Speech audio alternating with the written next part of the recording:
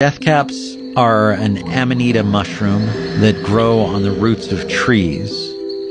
They basically make little slippers that go on the ends of the roots.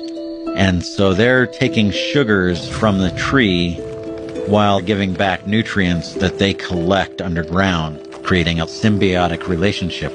And it's interesting because you see a circle of mushrooms on the ground and think, oh, somebody must have made these out of ceramic because they just created this little fairyland. But if you step back and look at it, you can tell that mushroom is actually attached to the roots of the tree. Mushrooms that are attached to roots, like deathcaps, often have spores that degrade quickly, so they don't really travel that far. But humans got involved and moved trees around for ornamental purposes. And suddenly these mushrooms that without human involvement would have stayed in Europe have actually found